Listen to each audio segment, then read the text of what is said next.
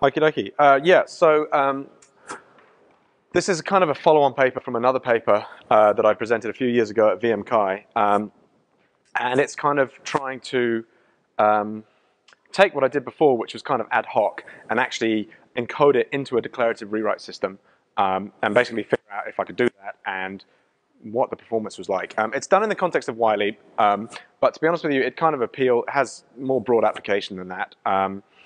And so it's kind of a loose connection. I guess Whiley is the reason I got to this point, but in fact, it is more general somehow. Cool, okay, so flow typing. In the first presentation, there was a brief mention of flow-sensitive typing. So flow typing is kind of my, I don't know what the right word is, kind of vision for how that could look. And Whiley is my programming language. This is a little excerpt of Whiley up here. Whiley uses flow typing, and quite a few other languages are using flow typing for various reasons these days, like Ceylon, TypeScript, Facebook Flow is also using flow typing, and so on. And it looks really cool. I really like it. So the key thing about flow typing is that when I use an instance of test here, a type test is, then it's going to automatically retype that variable for me. Okay, so it's not that helpful on the true branch, but on the false branch here, I kind of need it, right? So it looks really cool. I really like it. It's an absolute nightmare to implement from a compiler writer's perspective, okay? Which, yeah, I didn't really realize what it was going to be like when I started the project. Probably if I was going to start over again knowing what I know now, I might decide against using flow typing, because Whiley is not really about flow typing in a sense. It's actually about checking pre and post conditions, and you can see I've got a little post condition up there, okay, just to illustrate that. So flow typing is a bit of a distraction, but it is kind of neat, and it kind of is sort of a part of Whiley now, so I can't go back on it. And the hard stuff is basically having negation types, intersection types, and recursive types. And, well, the question is, well, where are those things in my example? So recursive type's kind of easy. We can see linked list is a recursive type, okay, because it refers to itself, right? It's not a reference, so it's not like a C sort of struct that is recursive. It's a true recursive type, but it doesn't really matter for the purposes of this presentation. But we can't see the intersection types and we can't see the negation types here. I can write them in the language, but they will arise anyway because of flow typing. So in particular, on the true branch, we're going to take the type of the variable that we are testing against, which is list in this example, and the type that we're testing against, which is null in this example, and we're going to intersect them together. So the type of list in the true branch is going to be brackets null or record, list record, intersected with null. Right? That's the actual type of list. And yeah, we can see, hopefully immediately, that we can simplify that to null. Right? Yeah, that's cool. And likewise, on the false branch, what we're going to do is we're going to take the type of list, which is null or record, and then we're going to subtract the type we're testing against, which is null in this case. And in fact, I don't have a subtract operator. What I have is a negation operator. So what I do for subtraction is I take the thing and I intersect it with the negation. So I take a null or record, intersect it with not null, and then that will simplify, in this case, to the record. All right? So it's kind of, no, it's not so hard, actually, to understand, I guess. But it is complicated to implement, and in particular with recursive types, make it hard. Yeah, okay, right. Cool. So, so I guess the question is, yeah, how do I implement it? And in the compiler, I had an ad hoc implementation, and this implementation caused me lots and lots of problems over the years. It's been good in the sense that it's been moderately reliable, but when I have to make changes to it, it is tough, and lots of things break. So I've been searching for a better way to do it, and this is kind of what led me down in this direction. So I'm going to reduce it for the purposes of this paper. I'm reducing it to this much simpler type system than we have in full Whiley, which is just easier to sort of reason about and talk about. But basically, we've got any type, which is like our top type. We've got void, which is like the empty type, the bottom type. We've got integer, which is my sort of token primitive. We've got tuples, which are like records. We can think of them as records in Whiley. Okay, tuple types. We've got the negation type, which is not T. And we've got intersection with logical and logical OR for union types as well. So I didn't show a union type in the. Yes, I did. Yeah, I did show a union type. Good point. The union type is the bar, right? So that's null or. That's the union type. Should have said that. Cool. Okay. Great. And so we have some interesting things. This system is interesting, and it's different from type systems in languages like Java and sort of most mainstream languages, almost all mainstream languages, really, in that we have these kinds of equivalences between types. That's what makes it difficult. So like any is equivalent to not void, right?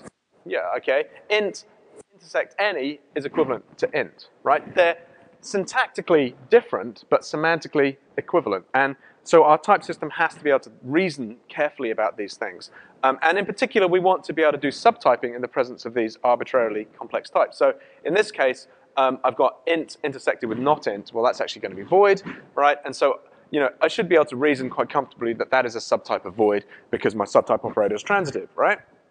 And so the question is, how do I implement a sound and complete subtype operator? And soundness basically means that if my algorithm, right, which is here, these two things are subtypes, then it's correct. They are truly subtypes, right? Soundness, easy, okay. Completeness is basically saying, look, if we imagine the set of values that my two types represent, and we consider subset, a subtype is like being subset, then if it's the case that my values, one is a subset of the other, then it must be the case that it says that thing is a subtype of the other, right? So if they are really subtypes, then it must say, yes, they are really subtypes. So it can't say, no, I couldn't figure it out. It must say they are. And getting both is what makes the problem difficult. Getting one or the other, not so hard, but getting both is what makes it difficult. And this is a kind of really common approach. We're going to implement them using typing rules. There's, as I'm sure many of you have seen typing rules like this before. I'm not going to go into the details. The details don't matter too much, okay? This is a bunch of typing rules, very similar to typing rules that have been written in papers using similar type systems that I'm talking about here. And basically, we try to deal with intersection, all the different bits in each rule. So this is like, say, one rule for intersection types. It basically says, if this type is a subset of this intersection type, then it's got to be the case that that type is a subset of each of the elements of that intersection type, and so on and so on and so on, okay? So this is fine. This is, well, it's not fine, but it's sound, right? So it's a sound type system, but it is not a complete subtype operator, okay? And in fact, trying to build the subtype operator in this way, trying to fiddle with rules like this, trying to make a subtype operator that was complete. And every time it kind of comes down to, there's this example that it can't show as a subtype. Okay, I'm going to add some rules to deal with that example. Now there's another example that's bigger, okay? And I just keep going. And so I just kind of scratched my head for ages. And eventually, I got to the sort of way that you need to think about this, right? And the way to think about this is to think about subtyping not as subtyping in the sense that we were thinking about before as type rules, but as rewriting. And it comes down to this equivalence between subtyping and intersection types, I guess. So basically, if I'm saying T1 is a subtype of T2, I can rewrite that by saying T1 intersect negation of T2. Have I got that the right way around? Have I got it the wrong way around? Yeah, that's right. Yeah, T1 intersect, sorry. Negation of T2 is equal to void, right? So if I look at my Venn diagram, I'm basically saying, look, if T1 sticks outside of T2, there's a little bit of T1 that sticks outside of T2, then it's obviously not within it, right? And so basically I'm saying there's nothing there. And that's kind of cool, because when we think about this, the question becomes not, am I doing a subtype test? But the question becomes, can I rewrite this type to void or not? And that's really the key thing, because it completely changes how you start to think about implementing this operator. And so, yeah, so basically, I had this paper from before, which is the VMCI, where basically I worked through all the process of how you actually do this, all right? So it's kind of a big warm-up, because I want to try and set the context properly, okay? But basically it comes down to roughly translating our types, rewriting our types into a sort of canonical form, which sort of, I called it canonicalized disjunctive normal form. So it's a variation on DNF. And roughly it looks like this. I've got a star. I'm going to talk about what that really means in the context of this talk, okay? The details are in the paper, though. Basically, we want to rewrite it into conjunctive normal form, and then we want to do a bit more to it, and then either it's void or it's not, and we're done, right?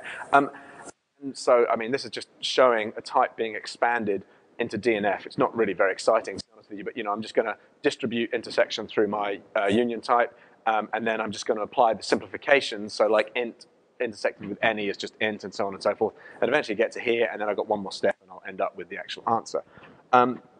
So in the paper, I solved the problem using basically just an ad hoc algorithm that I just wrote in the paper, right?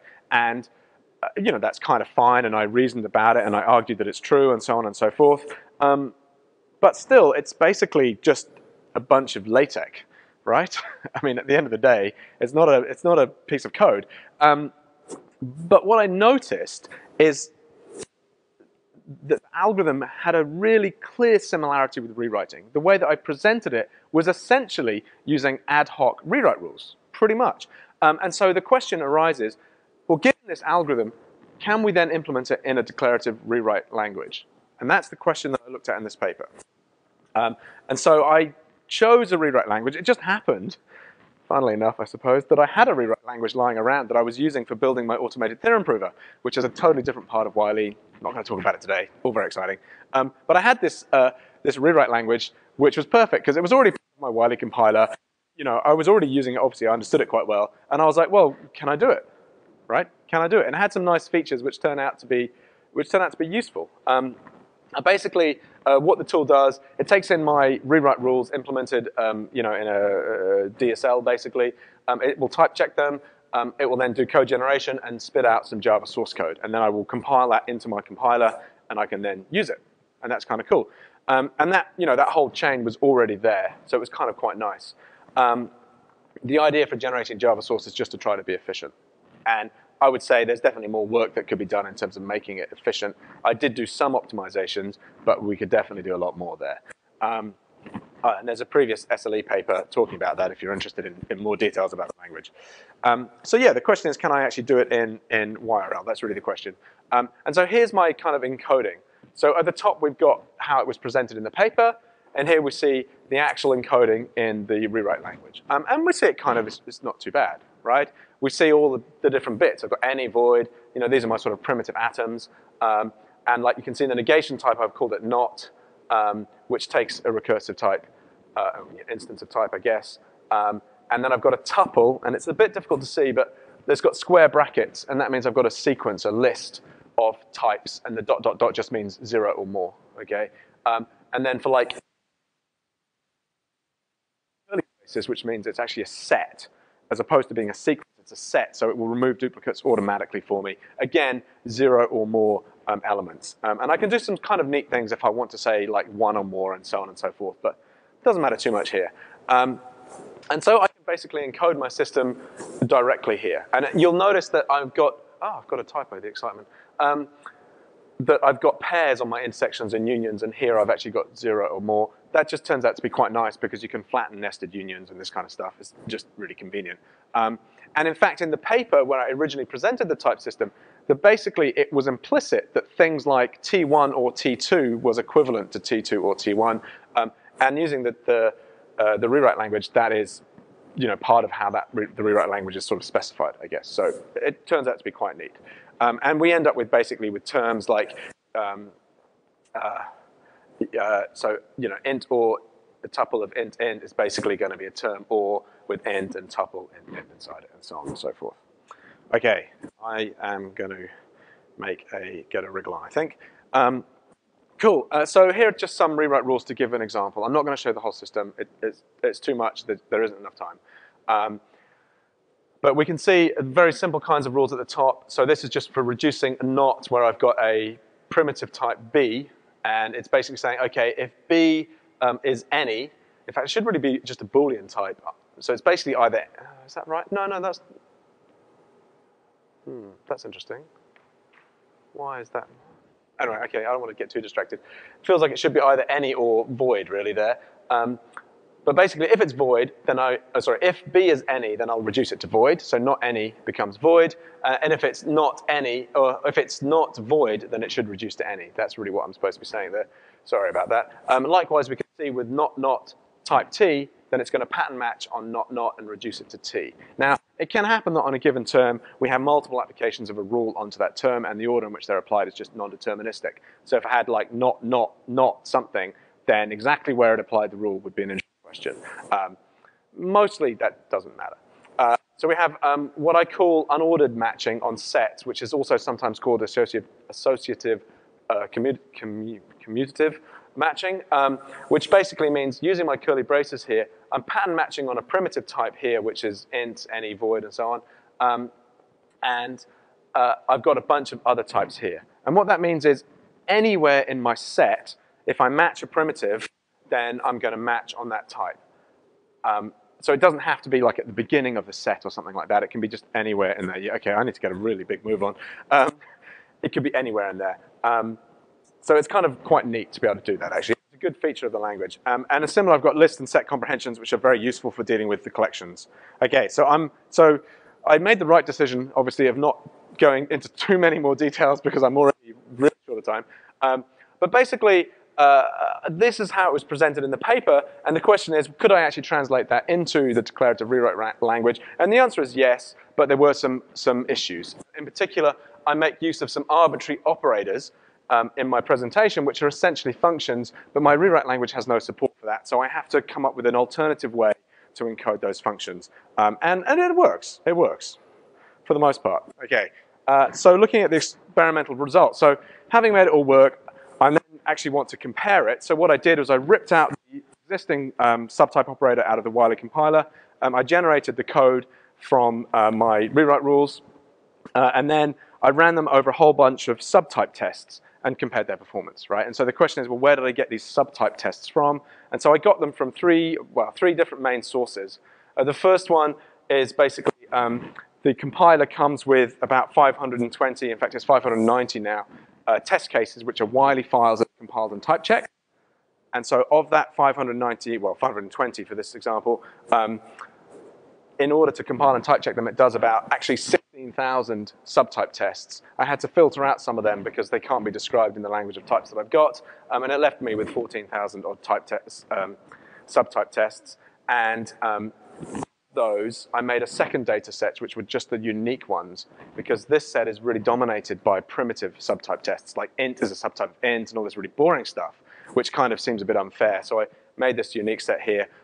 And similarly, I've got a benchmark suite, which has got 26 odd programs doing things like nqueens and LZ77 compression and so on and so forth. And so I generated over 6,000 test cases, and then I filtered them down again.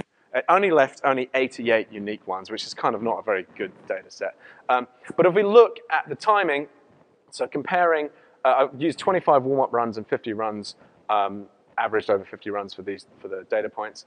We can see that, roughly speaking, the rewriting implementation is sort of twice as slow. Well, yeah, which is not bad, actually. It's better than I was expecting, I'll be honest with you. And we can see the reason why when we actually look at the number of rewrites, the average number of rewrites it has to perform, it's actually really small. And that's the key here, is that you might imagine it's performing a lot of rewrites. In fact, it doesn't need to.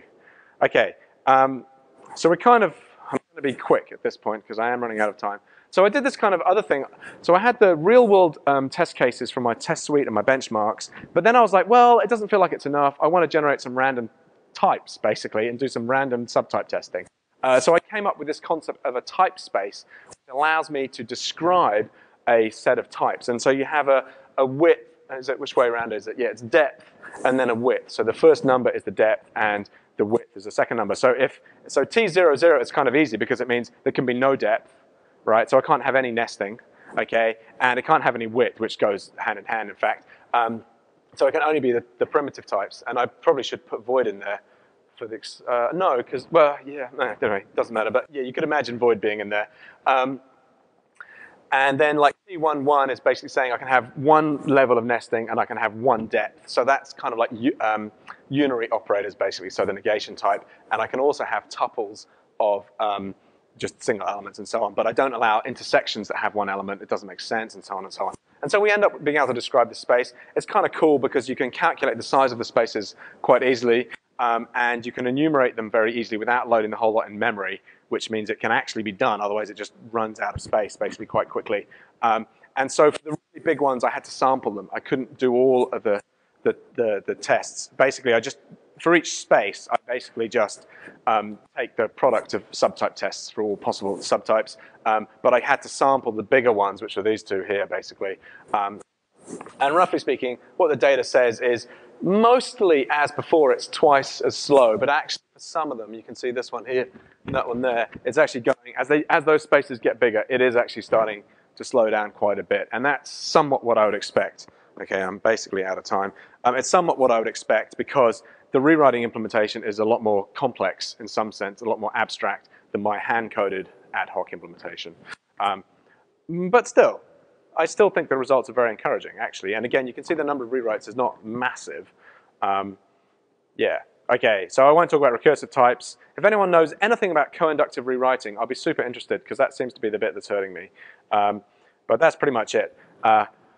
Basically, I had a complex type system arising from flow typing, but it can also arise in the context of XML schema, typing XML schemas, and so on and so forth. And we've implemented a declarative version of that type system in my rewrite language. The empirical results is kind of encouraging, which suggests this could actually be a useful way to do this and make my life better. I also implemented a Rascal implementation as well. And Rascal was really good for this because it did allow me to overcome some limitations I had with my rewrite language, but I couldn't make a sensible performance comparison against Rascal because Rascal is not really designed to be, at least at the time, it's not really designed to be used in a manner that makes a performance comparison that helpful. So I did do a performance comparison, but Rascal did so badly that I didn't want to put the results into my paper because it's totally unfair if I did that. So I left them out. But it's on the, in the technical report, you can see the Rascal implementation. And it's actually quite nice. So I kind of think my conclusion is this has got lots of promise. Recursive types remain a major question mark, though. Thank you.